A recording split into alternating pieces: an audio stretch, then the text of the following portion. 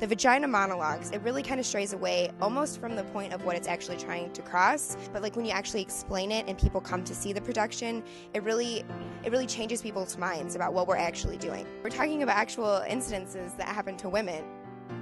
It's such a meaningful play. It's everything. It's women, it's men, it's culture, it's our society, it's learning, it's what's going on and what you don't know about and what you should know about. I just want to spread the word about how often this does happen and how often women are hurt and sexually abused, and I feel like this is just such a great experience to teach people.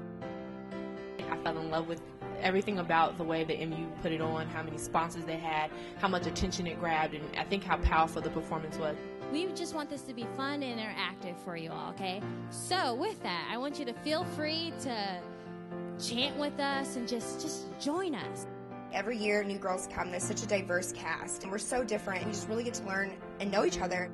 This is my first year, and I have some great girls, and this is the best feeling ever, knowing that we've done it. I decided to do Vagina Monologues because I'm all about women empowerment, and I love the girls in Vagina Monologues, and I respect them, and I think it's a movement that needs to be spread even more, and I'm very happy and proud to be a part of the group. I did the Vagina Monologues last year. I just kind of wanted something theatrical and stumbled upon it, and it was such a liberating experience that I just had to do it again. The feeling was great. It was like an adrenaline rush, especially when I was getting up there, my legs were shaking, I was kind of nervous. It's great, and it's for a great cause. The Lead Institute and the shelter really depend on this production, so it makes you feel even better about what you're doing. I had a wonderful experience with Vagina Monologues.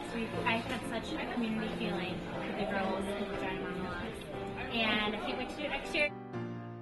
Getting to know all the other girls really made me love myself more, and I think that's more what it's about. It's about self-love. You feel connected to everybody. I mean, when I watch Eve Ensler I'll look at YouTube and see how many celebrities have done it and see how it was done at this university and how it was done at this university and that university, and I feel like, oh, that's, I got that part. Okay, she did it good. Okay, that's my sister. It's so passionate. Like the girls that become a part of it, they just love to learn about it, and they love to teach people about it. We want to remember that this is just one night in a much larger movement to end violence against women and children. If you want to get more involved or if you want to learn more information, come by our center, the Women's Center. It's located in North 214 Memorial Union, and we'd love to chat with you.